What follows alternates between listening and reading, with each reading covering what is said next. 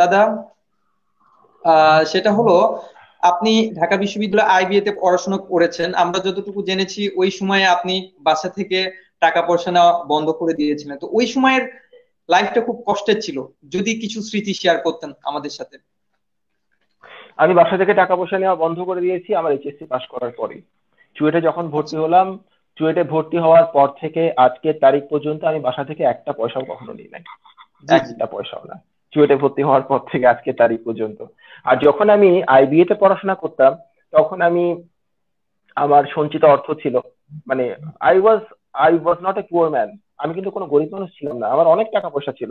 কারণ আমি কোচিং চালাতাম, নিজের কোচিং ছিল, এবং সেখান থেকে আমার একটা যথেষ্ট ভালো সেভিংস ছিল, অনেক টাকা পয়সাই জি। ছিল। তো আমার বসে খেতে কোনো সমস্যা হয় নাই আইবিএ তে। তবে আমি আইবিএ তে পড়াকালীন 1 সপ্তাহ নিজেকে একটা কঠিন টেস্টের মধ্যে ফেলেছিলাম। তো কঠিন টেস্টের গল্পটা আমি তোমাদের জি জি। ডিটেলস না বলি, আমার একটা লেখা আছে জীবনের সেরা সপ্তাহটির গল্প। জি জি। জীবনের সেরা সপ্তাহটির গল্প। এই গল্পটা তোমরা যদি পড়ো তাহলে তোমরা জানতে পারবা যে ওই সময় আমি কি করছিলাম আর কি। তো এটা ছিল আমার জন্য একটা চ্যালেঞ্জ। আমি এটা নিয়ে একটু করে বলি। খ্রিস্টান ধর্মে একটা কনসেপ্ট আছে, লাইফ অফ পেনেন্স। লাইফ অফ পেনেন্স মানে হচ্ছে নিজেকে কষ্ট দিয়ে বাঁচা।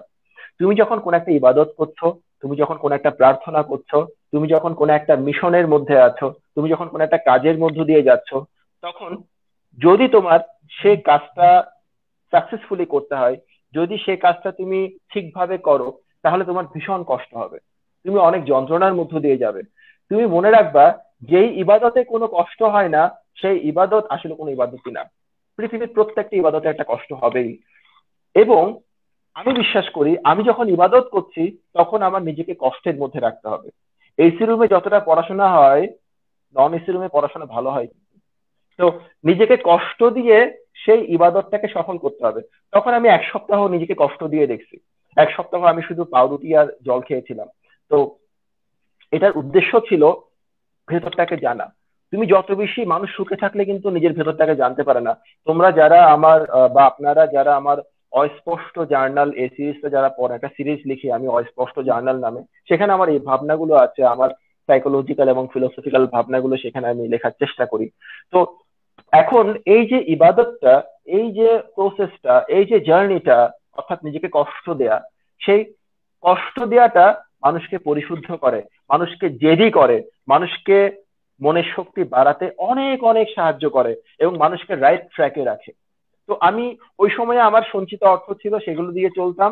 আর 1 সপ্তাহ যে কষ্ট দেওয়ার যে বিষয়টা, সেটা ছিল একটা কিভাবে বলবো, এই জার্নি টু মাইসেলফ। এই জার্নি টু মাইসেলফ আমার নিজের আত্মা, আমার নিজের হৃদয়ের প্রতি একটা জার্নি, নিজেকে দেখা, নিজেকে প্রশ্ন করা। এবং সেটা আমাকে অনেক কিছু শিখিয়েছিল, যেটা হয়তো বা আমি 100 বই পড়ে শিখতে পারতাম না। এটা দরকার আছে, নিজেকে কষ্ট দিয়ে শিখতে পারবে অনেক কিছু। এবং তোমার যেই ইবাদতে কষ্ট হবে না, তুমি ধরে নিতে পারো তোমার সেই ইবাদতে ভুল হচ্ছে, এবং তোমার সেই ইবাদতে ভালো কোনো রেজাল্ট আসবে না, এটা তুমি ধরে নিতে পারো। আমাদের প্রিয় নবী যখন হেরা পর্বতের গুহায় সাধনা করছিলেন, তখন তার ভীষণ কষ্ট হচ্ছিল, এবং কষ্ট হচ্ছিল বলেই উনি একটা ভালো রেজাল্ট পেয়েছেন, উনি একটা ভালো ফল পেয়েছেন, নিজের জন্য, মানুষের জন্য, মানব জাতির জন্য। সেটা না হলে কিন্তু হতো না। ঠিক একইভাবে প্রত্যেকটা মহামানব, যারা যারা যাদেরকে আমরা মহামানব হিসেবে জানি, যাদেরকে আমরা মহৎ মানুষ হিসেবে জানি, যাদেরকে আমরা গ্রেট পিপল হিসেবে জানি, তাদের যে জার্নিটা, তাদের যে নিজেকে তৈরি করার যে জার্নিটা, যদি সেটা কখনো পড়ো, তাদের কোনো সাক্ষাৎকারে কিংবা স্মৃতি কথায় বা ইউটিউবে যদি শুনো তাদের সাক্ষাৎকার গুলো, তাহলে তুমি বুঝতে পারবে যে ওরা কতটা কষ্টের মধ্যে নিজেকে রেখে আজকের অবস্থানে এসেছেন। ভীষণ কষ্ট। আমি একটা সাক্ষাৎকার শুনছিলাম সেদিন প্রসেনজিৎ চট্টোপাধ্যায়ের। প্রসেনজিতের টাইটেল কি, চট্টোপাধ্যায় তো ভুলে গেছে, তোমার নায়ক প্রসেনজিৎ আর কি।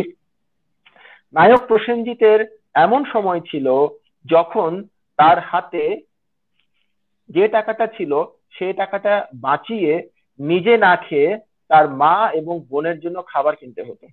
তার বাবা তাদের সঙ্গে থাকতেন না, কোন একটা কারণে আলাদা থাকতেন, এবং তাকে তার ফ্যামিলি দেখতে হতো।